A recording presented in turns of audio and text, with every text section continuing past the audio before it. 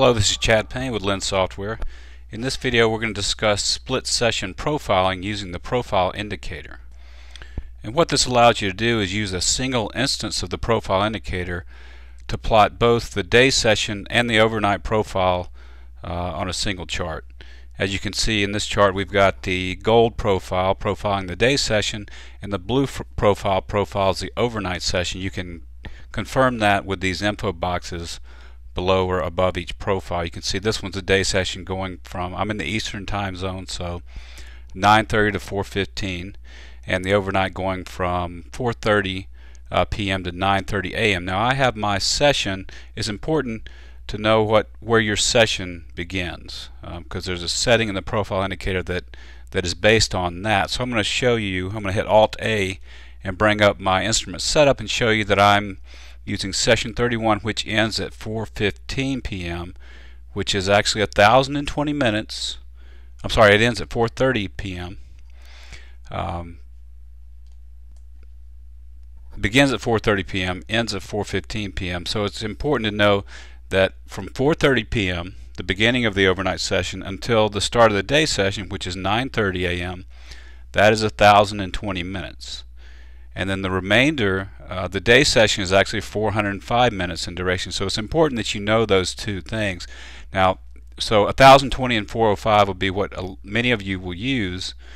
Some of you may have your session 31 or your ES session set to start at 6 p.m. adjusted for your time zone.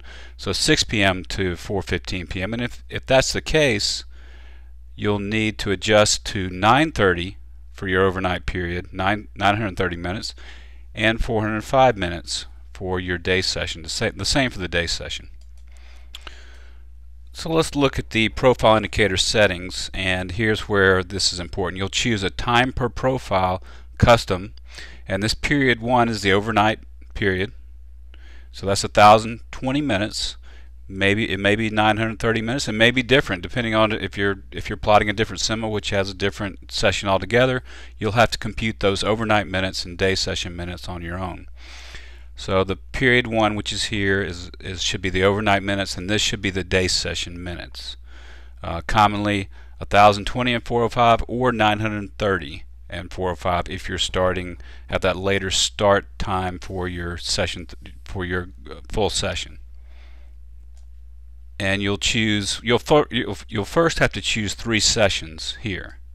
It does allow up to 3. If for instance, if I entered 200 here, then I would have 3 sessions, and you can see it would do 1,020 minutes and then 200 minutes, and then the remaining 205 minutes will have its own session. So you can do 3, split your profiles up into 3 profiles per session.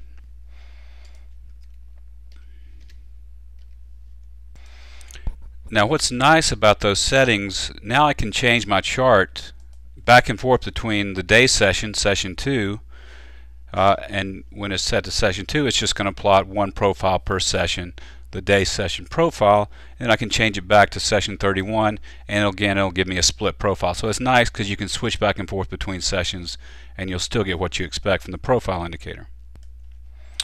There's also an option here for second session only. If you check that, it's going to get rid of that overnight session, and so that way you could plot the day session profiles on a chart which is set to session 31 of the full session. So it won't profile the overnight, it'll just profile the day session only by checking second session only. So basically it's going to ignore this period of time and just plot a profile for this period.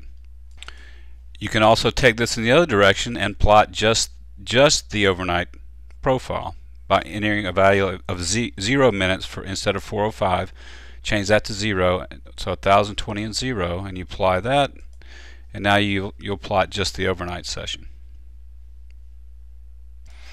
And now if you wanted to extend the value area and point of control of the overnight session into the day session, and of the day session into the overnight session, you can choose this previous checkbox, and I've chosen some lighter colors just so I can tell the difference. And now you can see the day session, value area high, point of control, value area low extended into the overnight period, and the same for the overnight into the day session period.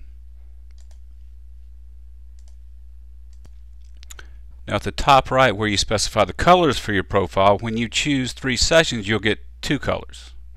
We're actually doing 2 sessions, so you have 2 colors, and the first color is your first session color, so that'd be the overnight color, and then the second color is the day session color. So you can customize these to whatever you prefer. That way you can quickly tell the difference between the day session and overnight session based on the color of the profile. Now these info boxes I've added, you can those are in the preferences. You have to scroll down, you'll see the info box here, and I've chosen all, but you can customize this any way you want. Maybe I just want to put the begin date and the end date. I would do B and E, and you can see what each letter stands for here, and I apply that. And you can also toggle this on and off by simply hitting the plus key. The shift equal key or the plus key will toggle those on and off, so you can take a look at it for a moment, then hide it again with the plus key. So I hope this clears up any questions you may have had about split session profiling in InvestorRT. And if you have any questions, please email support@lensoft.com. Thank you.